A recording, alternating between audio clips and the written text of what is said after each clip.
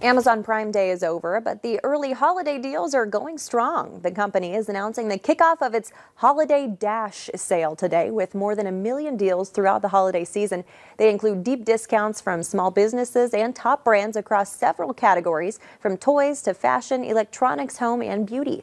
Deals will be available at various dates and times. Amazon's extended holiday return period is also underway. You can return most items that are shipped now until the end of January.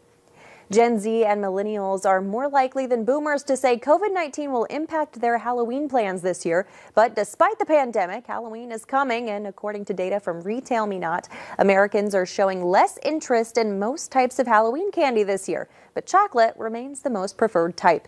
Reese's Peanut Butter Cups and M&Ms are the most preferred Halloween candy, followed by Kit Kat, Snickers, and Hershey bars. Skittles and candy corn were the only two non-chocolate-based treats to make the list.